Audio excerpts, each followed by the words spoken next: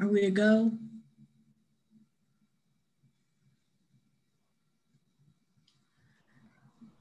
Hi, Shelby. I'm so excited that you're introducing this program this evening. As we let people into the room, we're up to, about 30 people who are jumping in, and we're going to give them just another minute until we can get people in the room. And then we'll go ahead and ask you to introduce yourself. Okay, for a better viewing experience, we recommend everyone use our gallery view so that you can see all of our panelists.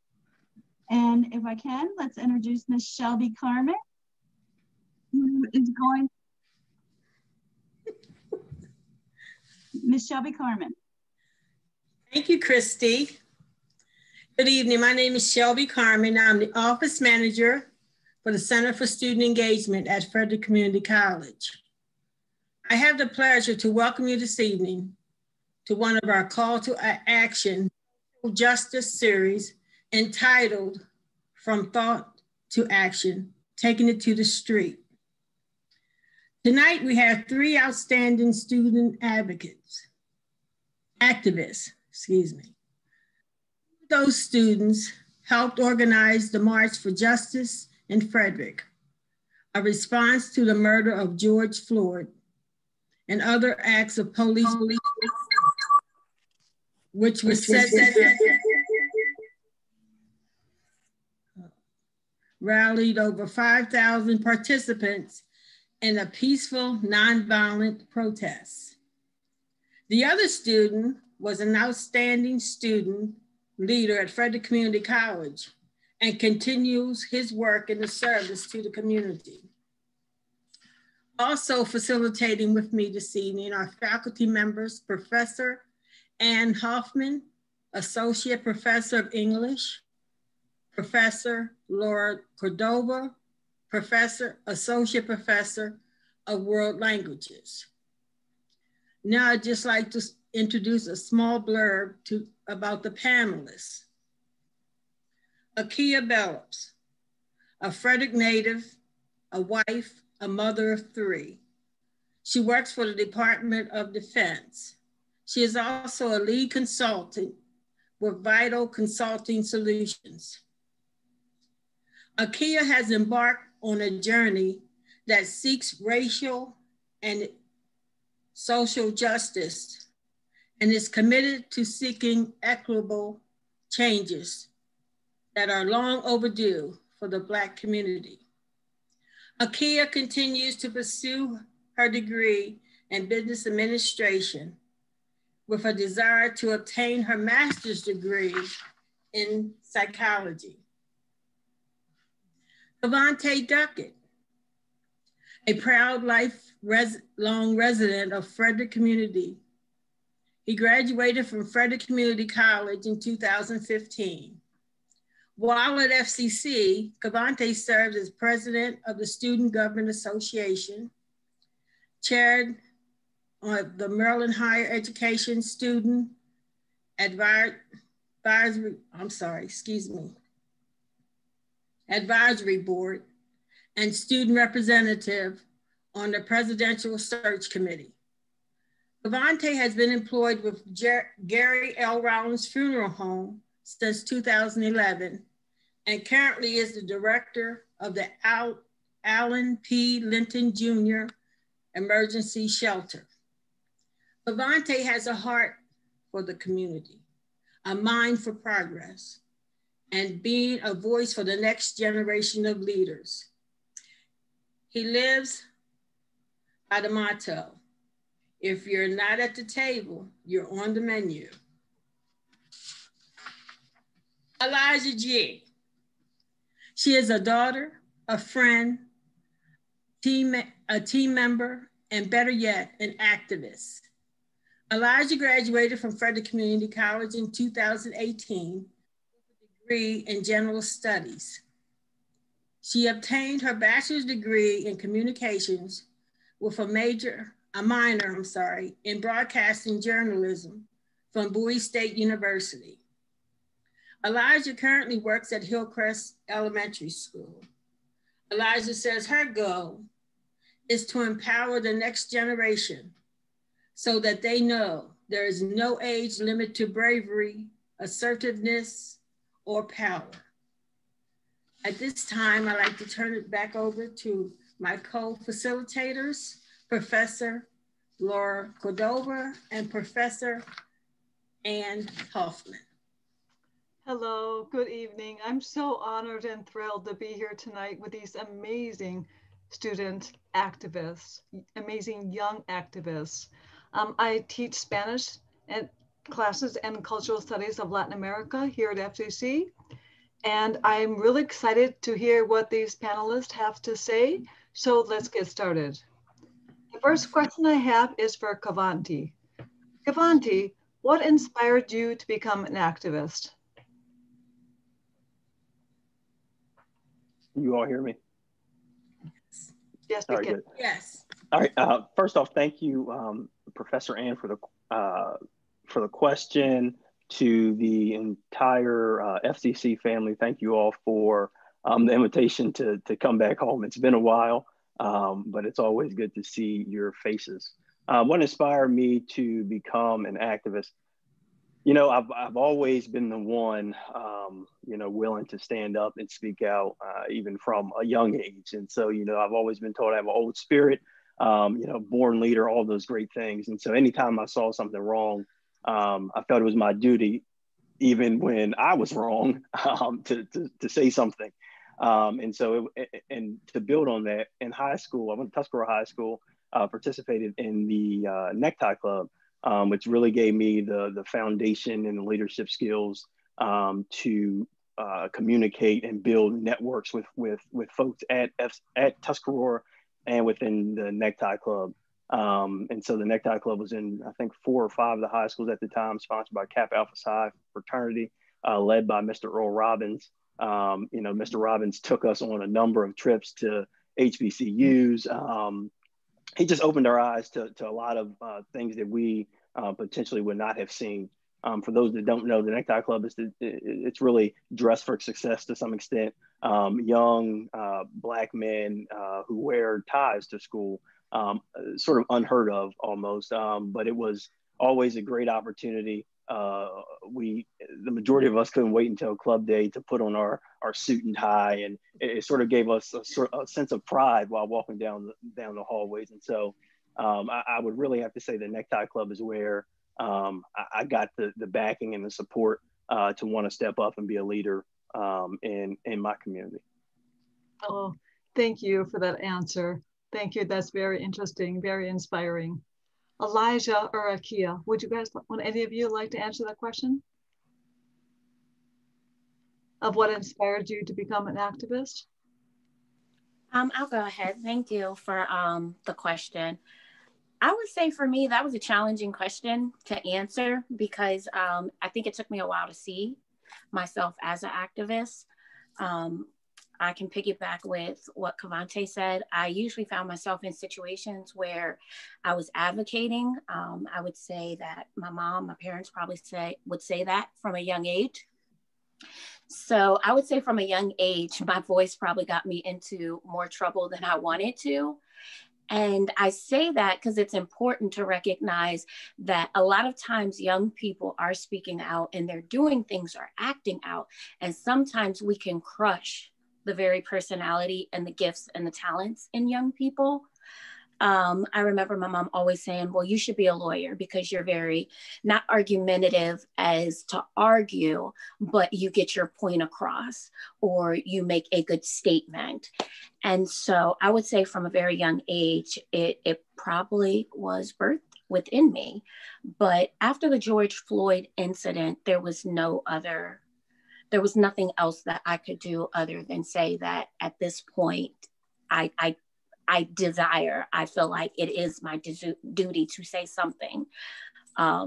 even saying it, like that moment in time was just surreal for the situation like our country went through, and watched that, and we all grieved collectively.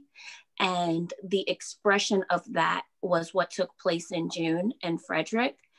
And the beauty and the spirit of that came about it was breathtaking. So since then, I continue to walk in that, and to advocate for those that haven't quite found their voice yet, while still being an example of how to do it non-violently, how to do it in a way that is with humility and dignity and respectfully, and teaching the young people to model that behavior as well. Wow, thank you for those thoughts. Thank you so much. So for the next question, I will hand it over to Professor Hoffman. Good evening, everyone. I just want to say what an honor it is to be here tonight with you three. I was lucky enough to march this summer along with you all. And I remember being in that crowd, feeling that energy. And I was like, I want to know those people. I know some of them are FCC people and I want to know them. And so I just feel a little bit like a schoolgirl today, being able to chat with you about your experiences and just to learn a little bit from you about how you did it, how you pulled this off. You know, Frederick's not always an easy place to pull off this kind of work, and just the power of that experience, the power of the march for people listening who weren't there. It was something to behold. Over 5,000 people, am I right? Right? It was incredible. So my question is for Akia. And actually, I know, Elijah, you didn't get a chance to respond to the last question. So if you'd prefer to go first, that's fine. But Akia, I think you were kind of queued up to speak first on this question, which is, what does it take to move this passion, right? Like this idea forward into action? And I teach English classes, and we talk a lot about race and gender and different experiences of class, right? And so we talk about it a lot at the college, but then how do you move it forward into action?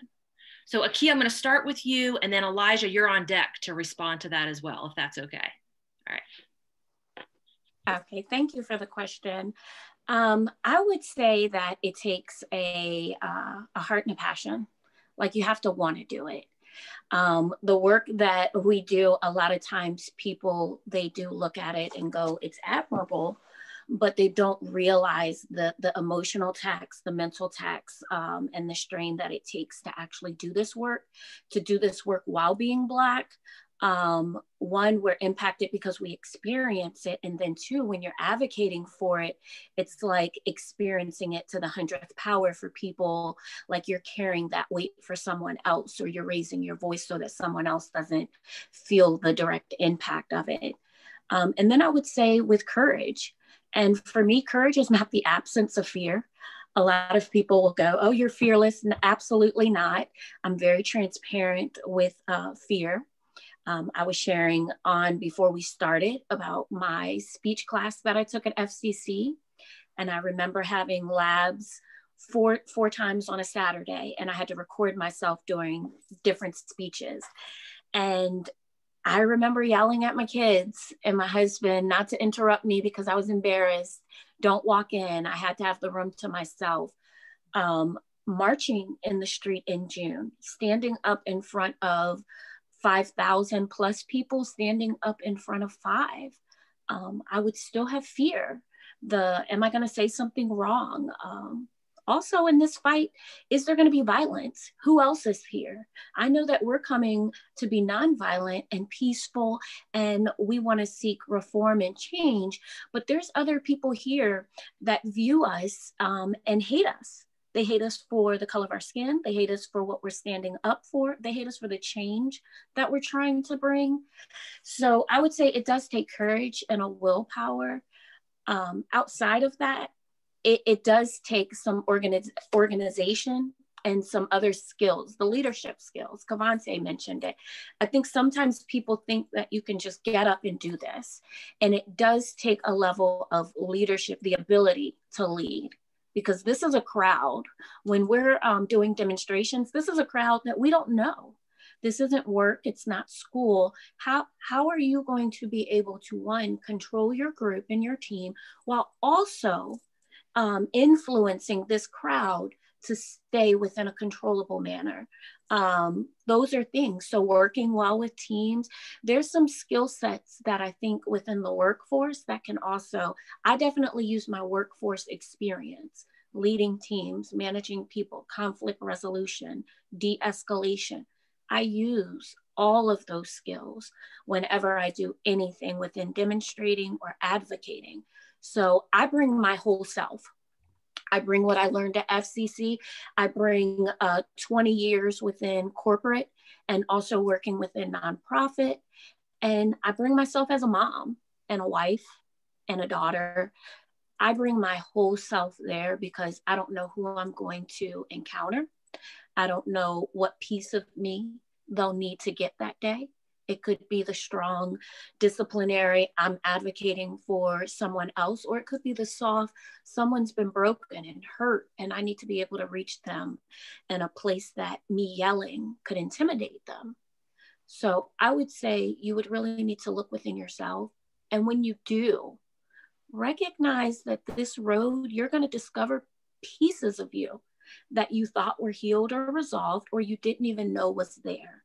So the journey will cause you to discover and rediscover things even within yourself.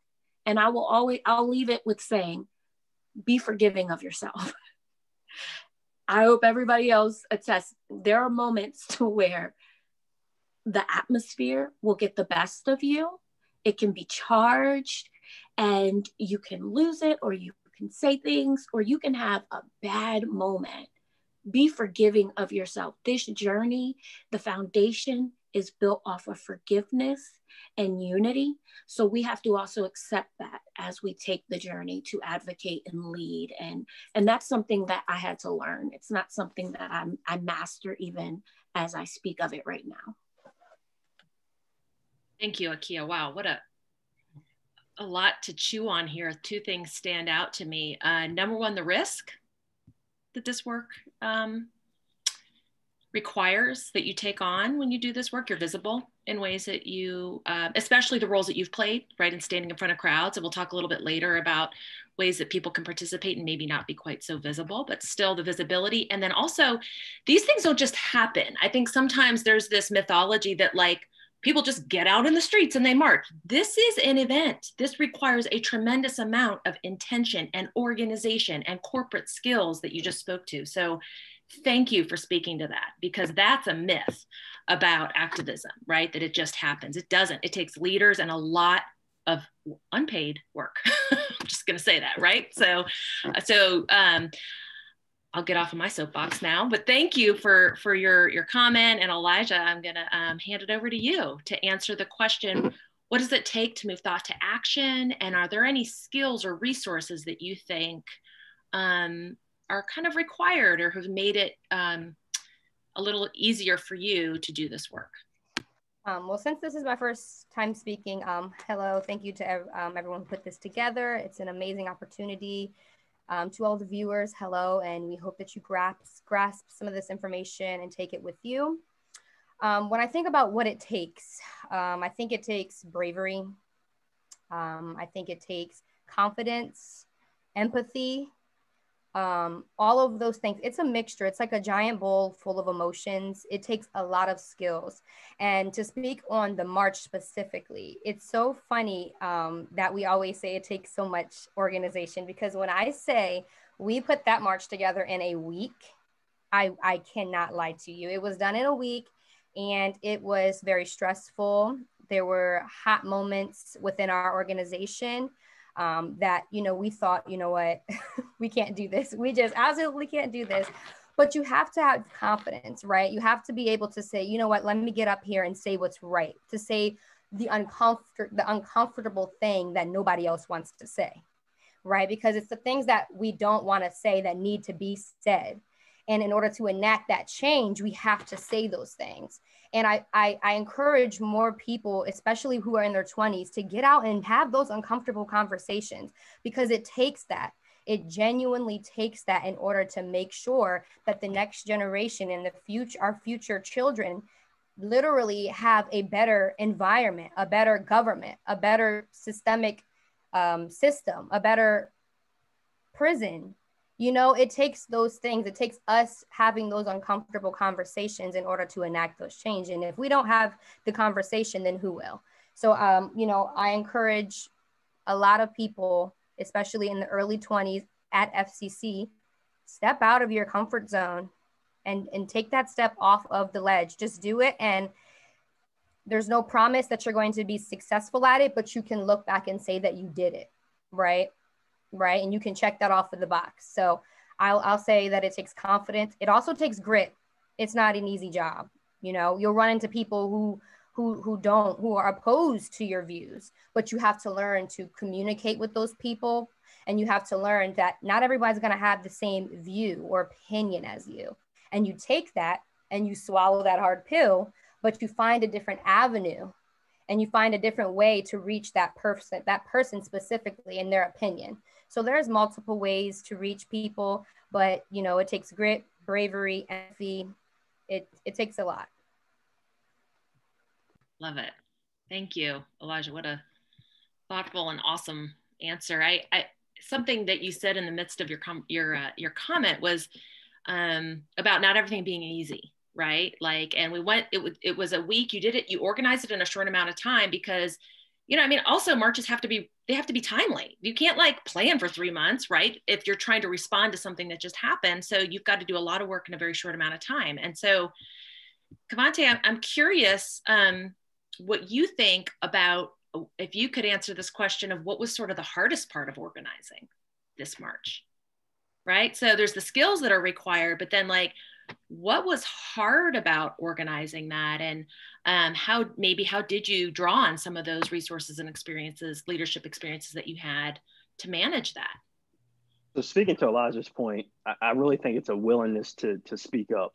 Once you know that you have the voice and you use that voice, I think people will follow. Malcolm X once said, if you don't stand for something, you'll fall for anything. You know, one of my favorite quotes. And so it's really for me, while I wasn't an active participant in the March for Justice, I was present, didn't have an active role, but did support them. You know, it's always been showing up no matter what. You know, prior to the March for Justice, we led a week-long protest on a square corner. We were out there every single day. And so, and I'm always I'm the grassroots guy, go with the flow, call me, I'll show up. I've never been a big, to be honest, I've never been a big planner. It just happens. I'm I just go with the flow sometimes. And sometimes that's a good thing. Sometimes it's a bad thing, but I think it's a necessary trait or necessary skill. You know, following the March for Justice, we led a group down to I-70. Never in my life did I think I would march on a highway. But you know, the young people had the energy. They said, we're going to 70. I said, I'm not 100% sure that the highway is where we're supposed to be marching. They said, we're going with or without you. And so I really had a decision to make. It's either, do I leave this group behind or do I keep going with them? And so I decided to keep going with them, because if something happened, the reality of the situation is, well, Cavante was there, and then all of a sudden he disappeared. And so I knew I had a commitment and duty to the young people that were following behind us. But again, it really takes the willingness. It's the willingness to serve and the willingness to speak up when called upon. Thank you. I'm going to go ahead and hand it back over to my amazing colleague, Professor Cordova. She has the next set of questions. Okay. This question will be directed towards Akia. Akia, what would you say, how did FCC prepare you to do this work? Were there classes or other experiences that helped you develop your desire to lead and to advocate for social change?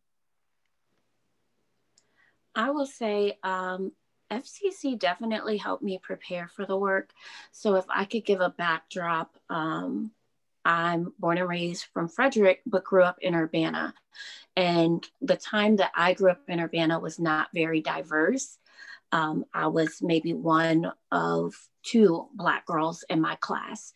And I dealt with a lot of racism and discrimination on that side of Frederick County. Growing up in Urbana, I remember the only one liquor store out there to go get bread or milk. Frank's Liquor was out there. And I remember growing up being a little girl, and the man behind the counter never put my mom's money in her hand. She would hand it to him, and he always put it on the counter. And I remember asking her why is he doing that? And she was adamant about saying, I gave it to you in your hand, you give it to me in my hand. And so I grew up with these experiences, being a Girl Scout and in the Brownie, and going to school, and all the girls had went to a sleepover, and I was the only Black girl, and my mom having to tell me why, the excuse. So these encounters would shape my mindset over the years. And I did not necessarily have a strong love for my town, because I didn't understand why something that I couldn't change wasn't acceptable, why I wasn't accepted by those that didn't look like me. So growing up, I went to Urbana, and I went to CTC, which was next to a Frederick Community College. And that was my introduction, because I had to take biology and several other classes at CTC. And then I was introduced to a medical terminology class at FCC. And until that moment, I counted myself out, I believe, for ever going or advancing my education. So fast forward briefly, at 17, I had become pregnant. I got pregnant at 16 and had my baby at 17. And then that was just like, all right, this is it. This is the plan for your life. Me and my husband are about to celebrate 21 years together. But at the time, I did not know if that was going to be the path for my life. So I just knew I had to work, and I don't have time for school. So I really counted myself out. It took and I want to stress the importance that from walking in to sit down and talk to a counselor that ended up knowing my last name was Hall and kept me in there for about 2 hours. She really encouraged me from the get-go. I went to sign up, but I don't think I would have went. So that first initial meeting was what got me, because when you have people that look like me and have experienced things that come into Frederick Community College, just because they signed up and they're accepting classes does not mean that they'll make it to that first class for whatever reason. So I commend everyone on this call, because the work, it just circles back with being able to produce who I am today. Fast forwarding to the communications class and walking the halls and seeing Miss Shelby, there was always someone there that was encouraging along the way. Maybe you didn't realize that by the time I went to FCC, I had 3 children at home and had been married for 6 years and was 5 years into a career. So I was balancing multiple different hats. And if I had a rough day, there was somebody there that was encouraging me. If I walked on that campus and was tired, there was a class there that gave me the extra energy that I needed. That is what helped me continue in my career. It helped me continue to go for certifications while I was still pursuing my degree.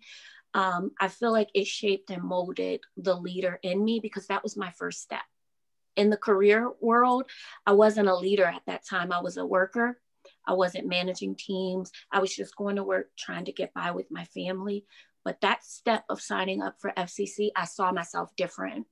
So I don't think I'm here to speak to the one that doesn't realize, like the one that counted themselves out, didn't see themselves as such a leader. That was me. And that's why I like to be very transparent, because I didn't see myself in a million years sitting here talking to people and other people for FCC, because I never saw myself going to that class.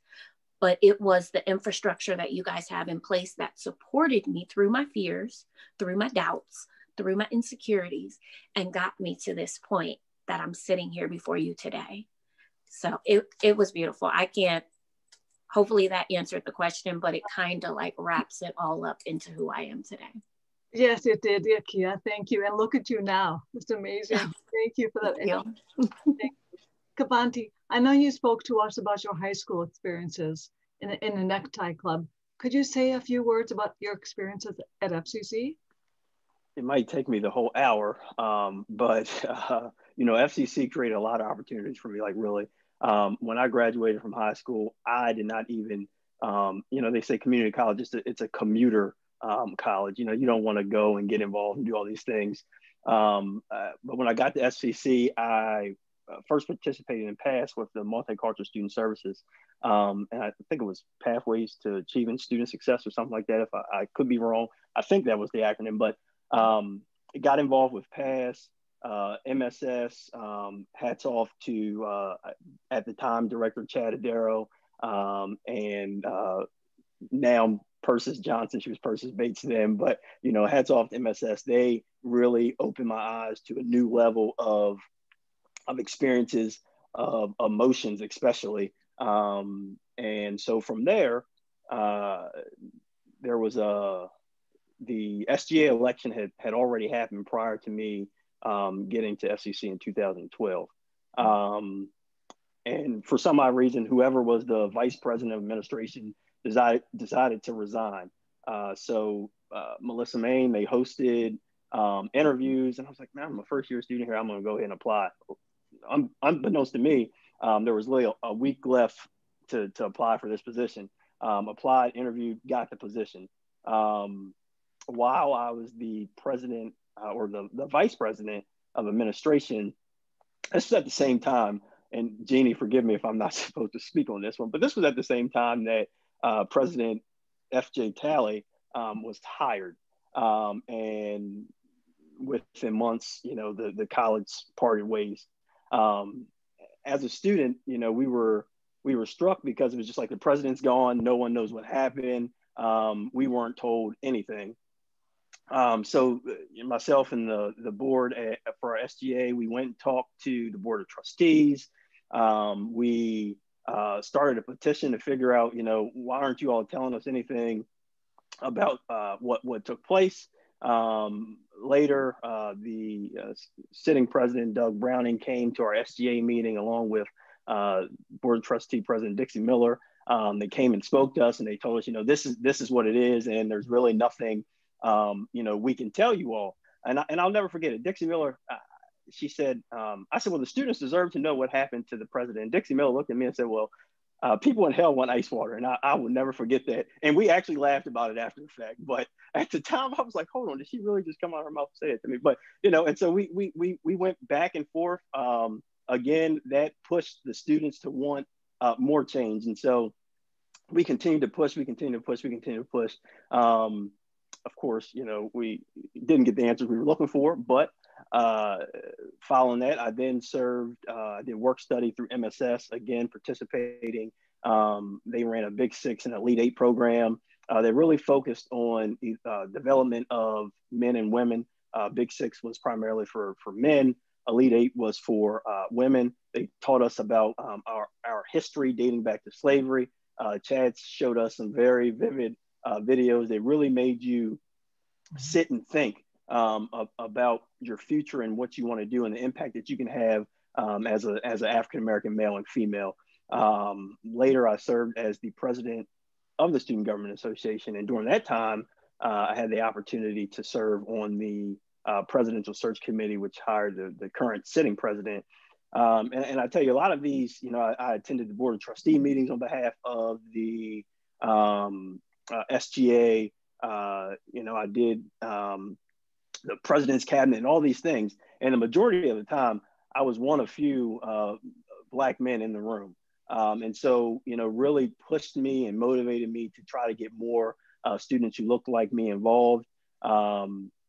So there are some of the things that FCC did. And like I said, FCC opened up my mind to a new world. And so I would encourage anyone who is considering community college that this should be your first step before going to a four-year university. for me, FCC has always been home. It was always welcome. It was always comfortable. Even when I go back to, well, can't go back now because of COVID, but when I do go through the halls, I always see someone, or, Miss Shelby always pulls me in her office. MSS is still home. Shianti Blackman, I see she's online watching. So shout out to my MSS family. But like I said, FCC opened so many doors for me. Jeannie used to take us to Annapolis for Student Advocacy Day. I mean, the list goes on.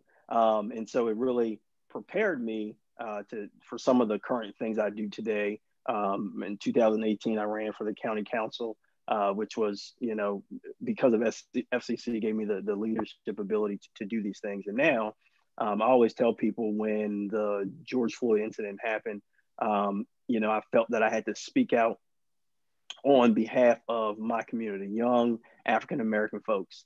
But at the same time, COVID was coming, COVID was here. And so in my day job, I work at the emergency shelter. So I deal with the homeless population, and the governor put something in place called a shelter in place order. So, my community, my clients don't have a place to shelter in place. And so at the time I'm advocating on behalf of, so I've always found myself advocating on behalf of the most vulnerable folks in our population, whether it be people of color, whether it be those disenfranchised, whether it be young people. So thank you to everyone at FCC who played a vital role in my continued success. Wow, thank you, Kavanti. Oh, that is amazing. You took full advantage of all the opportunities that FCC had to offer. FCC is so proud of you. Thank you so much. I'll hand it over to Professor Hoffman to see if she has any other questions.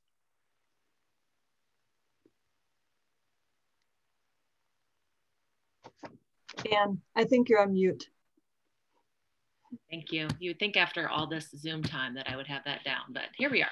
Okay, so thank you, Professor Cordova, for handing it over to me. I do have one more question, and this has been such a rich discussion. I also want to allow time at the end for our audience to ask some questions of our panelists. But this question is for Elijah.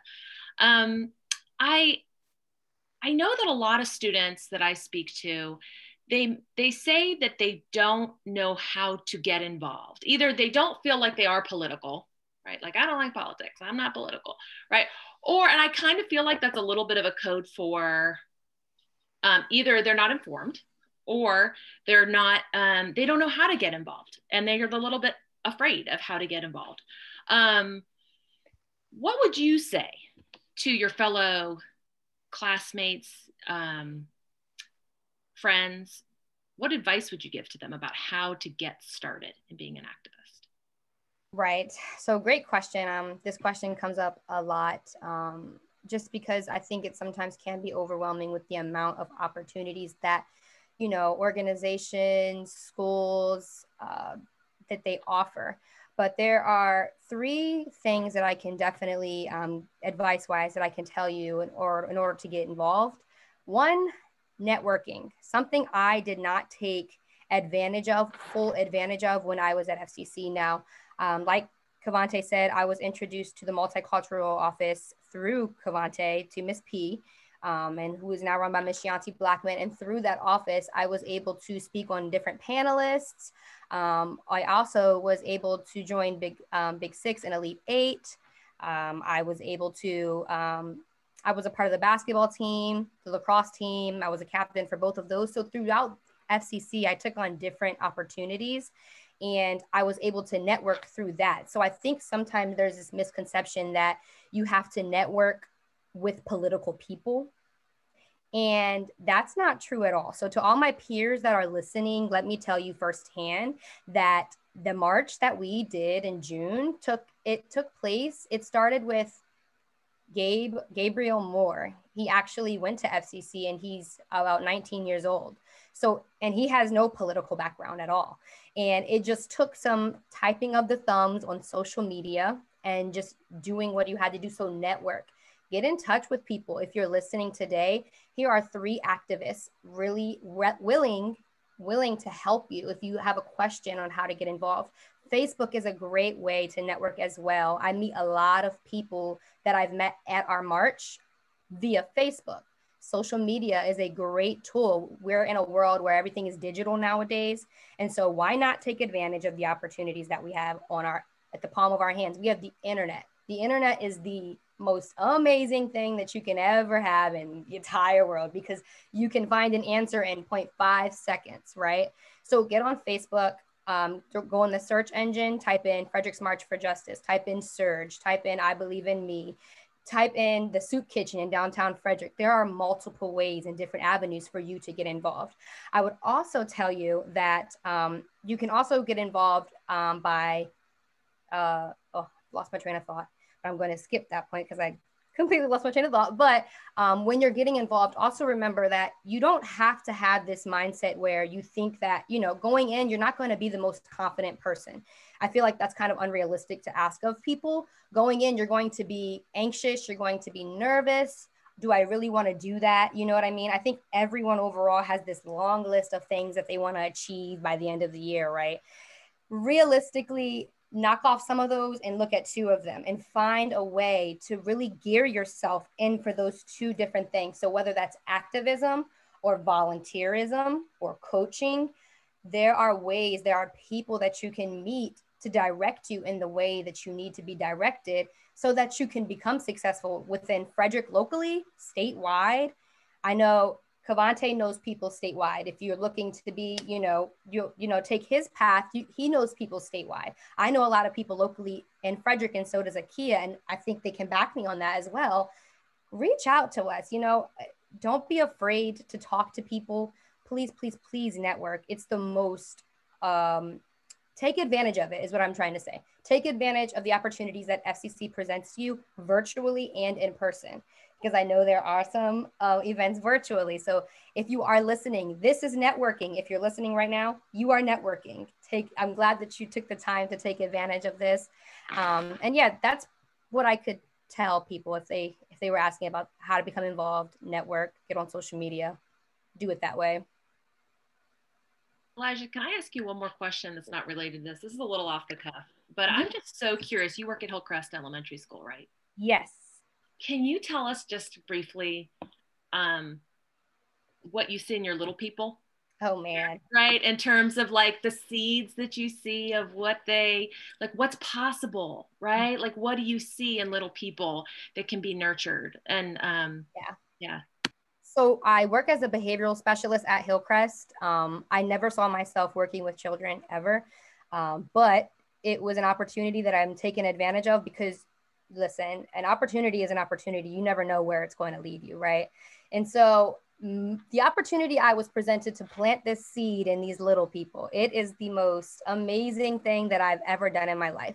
Seeing them face to face, because there are some students come into the school face to face, hearing their cries, okay? I'm talking pre-K up to 5th grade. There are students who genuinely don't know how to communicate their feelings, right? And so I took it upon myself to start, some different organizations at Hillcrest in order to give these pre-K students, these kindergartners, a platform to speak. And whether or not that's getting on Zoom and them telling me what they watched on TV, and they will go on for 30 minutes about how the cat did this, and this is why the cat was wrong because the dog, and it's beautiful, right? Because it, like you said earlier, everything isn't political. There's meaning to every single thing that we do. And that goes all the way down to my pre-K students. There was a student actually who came to me one-on-one and shared how upset he was that his father is unable to live in the United States. And it took me, I stepped away from him because I just became emotional because it's just the simple fact that the state of our world is at a point in time where we were once taking families, we were separating families, right? And so hearing that from a 2nd grader that doesn't know how to communicate, but can tell me, I haven't seen my dad in 2 years and how that affects them. that literally encourages me and makes and builds me. It literally, I go home and I tell myself, I have to continue doing what I'm doing, because if I don't, they will look at me and ask me, why did you stop? And I can't have that. I won't go to sleep at night with that on my mind. And to think that there's multiple children thinking the same way, we have to learn to give our kiddos, the babies, the middle schoolers and the high schoolers, the space and the environment, right, to fail, right? Because we all are going to fail. I mean, I used to be very picky when they come into my office. Don't throw Play-Doh there. Don't throw Play-Doh. Listen, if one time the little boy was creating Play-Doh and he was drawing a picture of his home and his home life, and that was art for him, right? He was telling me a story through the Play-Doh. So even though to me it would look like he was making a mess, he was telling me something, how he genuinely felt. And I took that and I'm like, okay, these kids, they need a platform. I'm going to give them the microphone. I'm going to give them the mic and let them talk about whatever they want to talk about. And when they get to middle school, I want to hope that there are organizations and platforms put into place that allow middle schoolers to speak in comfortable environments where they're not told you can't do this or you are wrong. We need more people volunteering for elementary schools and middle schools and high schools. And I just want to throw that out there. I know right now for COVID, it's very difficult, but post-COVID, fingers crossed, we try to become involved with the next generation, the babies. They need us. They're our future. And in order to, as I always say, in order to enact that change, we have to affect them first, because they're the ones that are going to be running for office, right? They're the ones that if we fill their minds with hope and joy, that gives them the opportunity to literally say, I can do it. And they won't sit there as a 21-year-old like I was, contemplating small things and not taking advantage of opportunities because I was afraid or because I was shushed or because I was told you can't do that. So back to your point, yes, being in an elementary school, it is an honor, it is a privilege to be able to work with that generation. And I hope and pray that within the future, we can create some sort of environment where they feel safe and they feel comfortable enough to speak about wrong and right. Thank you. I just think it's really important for us to understand that activism can happen in a lot of places. It doesn't have to be marching, right? Like it can be teaching, it can be serving, it can be, basically think of what you like to do. And there's a way to be an activist in that place, right? To speak up. And so Elijah, I mean, my heart's in education too, as you know. So I just am really heartened to hear that you're working with our little people and lighting that fire. So thank you. Thank you. Yeah, so we're going to turn it to some question and answer, like an opportunity for our audience to ask some questions.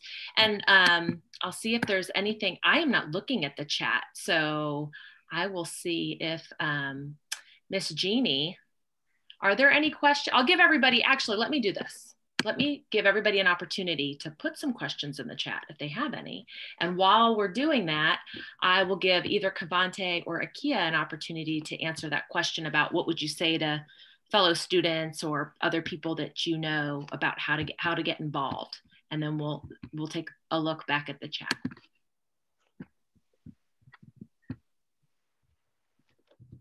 I'll say that I hear a lot of people saying the word political, and that is a conversation that I think we need to have more, that the work that we do with Frederick March for Justice it's not a political party. And I think within this last election, we've heard a lot Democrat and Republican. It's taken some strength to combat that, because we wanted to get as far away from that conversation as possible for everyone. Cavante, Elijah, myself, we were a part of Frederick turning blue. Cavante, you have the dates. I remember when you posted it. I can't remember the years right now because I did not have that fun fact written down. But Frederick turned blue. It wasn't just about We didn't go out there to make it turn blue. We didn't go out there to say, vote Democrat, but we did go out there stressing the importance of voting, being registered to vote. So whichever way it was gonna go, I'm happy to see that we did make an impact, but we didn't go out there specifically saying this is political. This is why it takes supporting organizations such as what Frederick March for Justice is, and individuals such as Cavante, because as we support and advocate, we want to get people in positions within our government that align with our values. That's where political comes in. That's where working together and collaborating with young people such as Cavante that ran for council and hopefully will run for other places in office.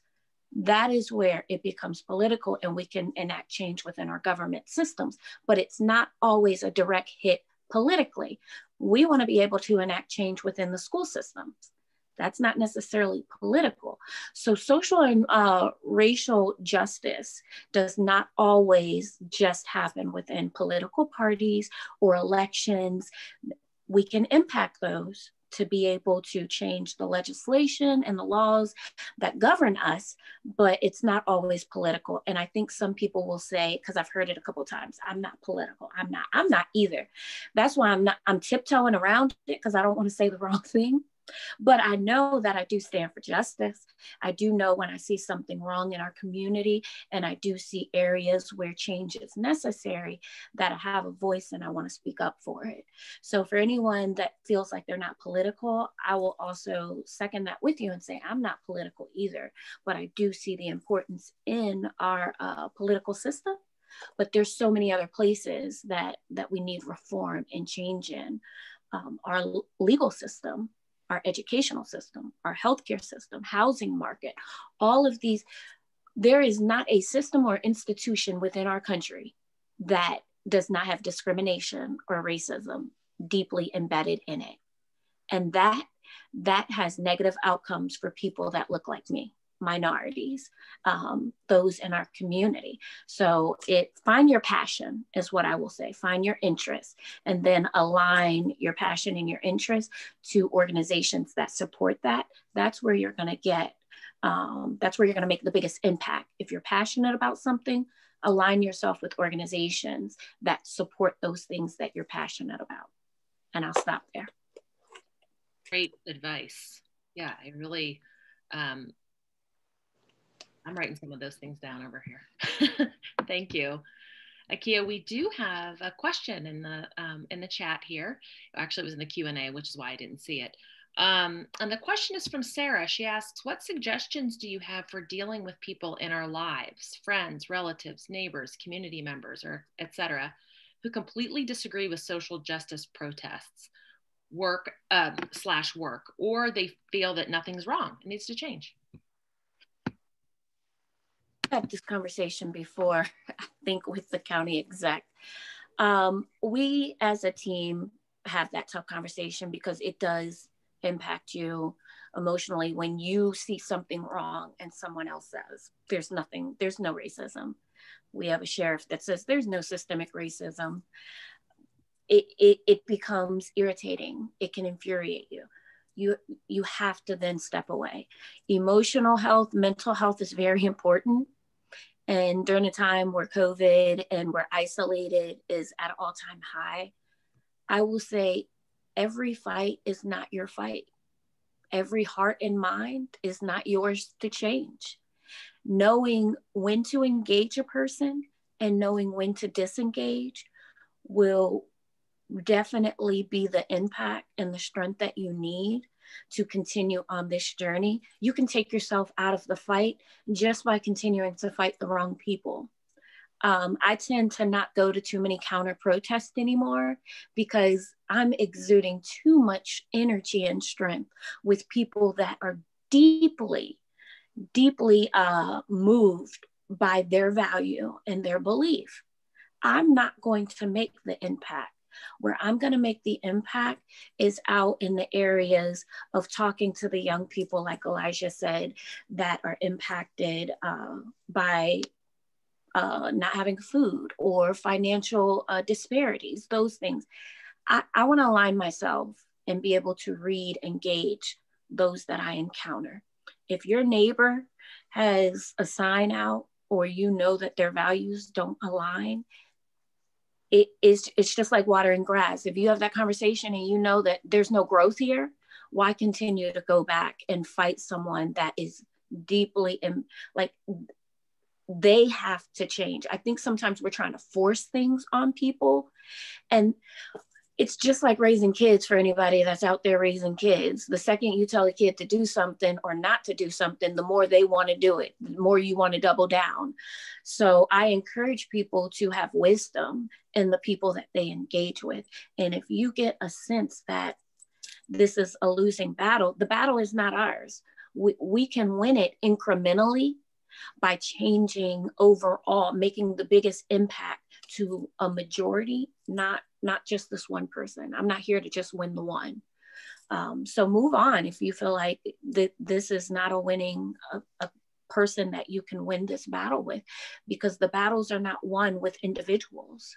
We win it by changing systems, by changing hearts and minds that are ready to be changed. And if I can add, I would just say don't lose hope. The reality of the situation is, Kia touched on it, there's no way we're going to win everybody over. Even with Frederick County turning blue, trust you me, we got a city election coming up and a county election coming up, and we're going to fight to keep Frederick County blue. Some of that change only happened because who the previous president was. So, I mean, that's just the reality of the situation. But do not lose hope. I talk to friends, especially friends who are Caucasian, and they battle. They're fighting a war pretty much because they side with the Black Lives Matter movement, yet their families do not. And then so there's this breakdown because we can't see eye to eye. But the reality of it is, again, not losing hope, continue doing what you know that you are called to do or what you are supposed to do. And the reality of it is that prayerfully, if you keep living right and you keep walking right, they're gonna follow behind you. And that's just how I keep pushing forward. Again, we will never, ever, ever win everyone over. Akia mentioned this, so I'll bring it up. Sheriff Chuck Jenkins has been sitting sheriff for 15 years now. I have conversations all the time. I do believe that he's unfit to serve as sheriff of Frederick County. I've made that position multiple times, and so I don't think it's a surprise to anyone. And yet I continue to get pushback from even people in my own race. It is what it is. But it's the reality that Chuck is one of those good old boys here in Frederick, and he's been in Frederick forever. He attended high school here. Everybody knows his family. He knows everybody's family. But at the same time, if we look at the policies and the things that he's implemented into the sheriff's office, it's not benefiting any community but his own. And so we really have to examine those things and be willing to have those tough conversations. Yes, I do think that sometimes we need to walk away and ignore. But again, I think if we continue to keep pushing forward with our end goal in mind, we'll see a better result in our community. Thank you. This has been just absolutely amazing. There are actually other questions in the chat and in the Q&A that we're not going to have time to get to tonight because we only have these three lovely folks on the hook for an hour and we are approaching 8 o'clock. So what we can do though is we can take those questions and we can I'll be happy to put my email in the chat. If you want to email them to me, we'll see if we can get an answer to you from our panelists to whom they've been directed. So I just want to thank you for being here, but I am going to turn it over to Shelby for the final closeout here. Thank you all so much. Wow. Thank you. I've learned so much from all of you, and I just love all of you. God. In closing, I would like to thank our audience, our panelists, my co-facilitators, and I also would like to thank the ones behind the scenes. And that's Jeannie Winston-Mirror. She's the director of Center for Student Engagement at Frederick Community College. Christy Mills, Assistant Director for Center for Student Engagement at Frederick Community College. Jen Moxley, Coordinator of Student Leadership and Service Learning, Center for Student Engagement at Frederick Community College. And the curriculum planning team. So with that, I'd like to say have a wonderful evening, and just like to leave you with this thought from John Dickerson. United we stand, divided we fall. Thank you all.